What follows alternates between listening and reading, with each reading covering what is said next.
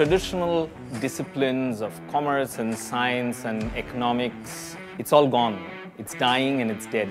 Everything that's going on in education today that's expected from a learner is interdisciplinary. Hi, my name is Deepam and I'm the head of academics and learning at Hero Vired. Over the past 2 decades, I've been working in a variety of roles, including in the financial markets in Wall Street.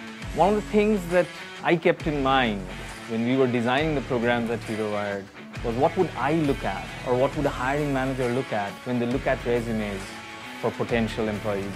They look at brands, they look at hands-on learning, they look at the ability to actually construct and build, and they look at soft skills and attitude.